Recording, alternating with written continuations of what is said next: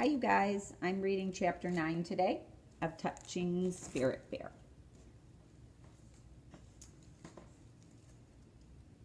A constant rain and shrouded gray sky masked the passing of hours, leaving Cole in a cruel time warp with only one possible end.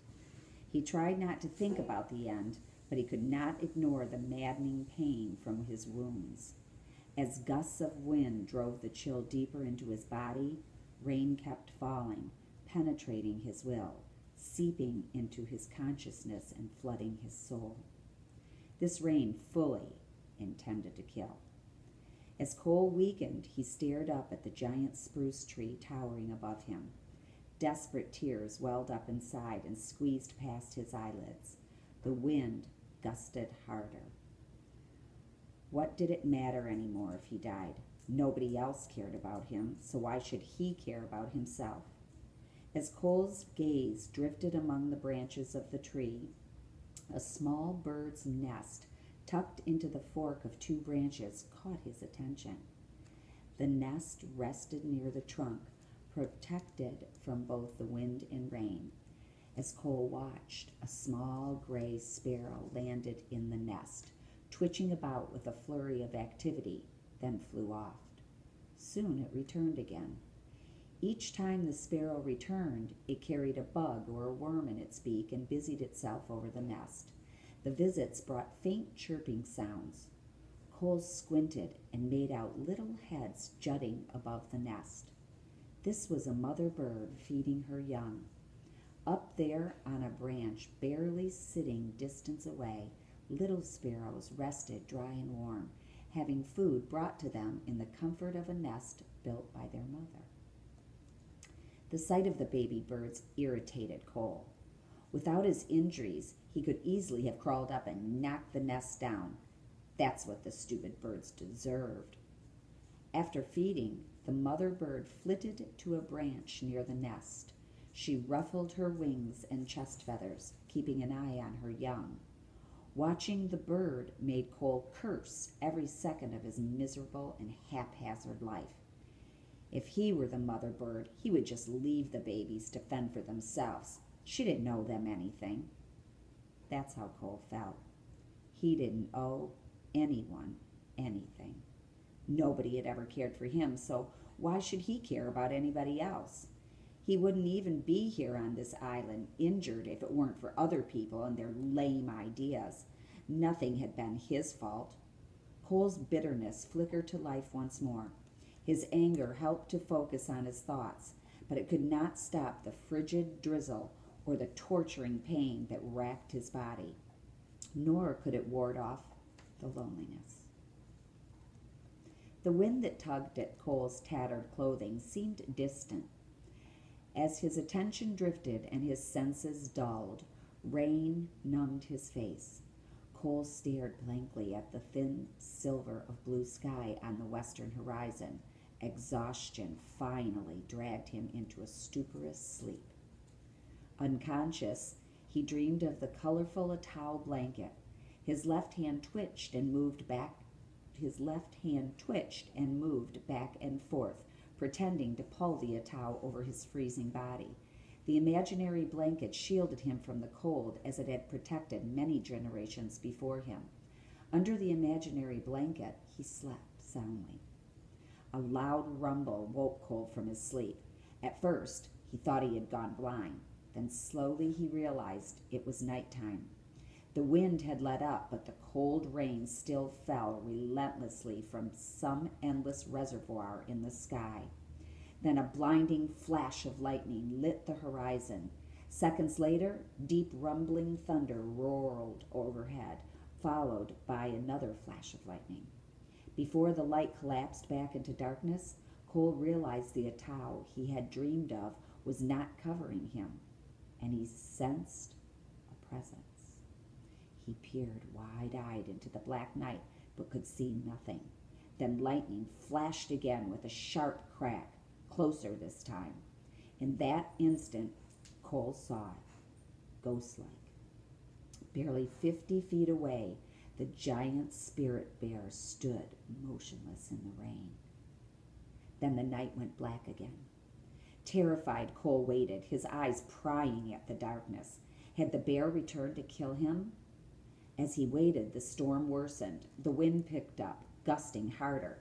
Rain fell in torrents, and thunder rumbled across the sky like empty barrels rolling toward the horizon. When the next bolt of lightning lit the bay, Cole searched frantically. Nothing. Gone. Again, the spirit bear had vanished. Cole grimaced. He hated this bear. What a coward. This creature was waiting until he grew so weak he couldn't fight back. Then it would finish him off. Cole moaned as a violent gust of wind pummeled his body. Would the bear just kill him and leave him to the seagulls? Or would it eat him? Lightning flashed closer, stabbing down with long, probing fingers. The rumbling thunder started crashing and exploding.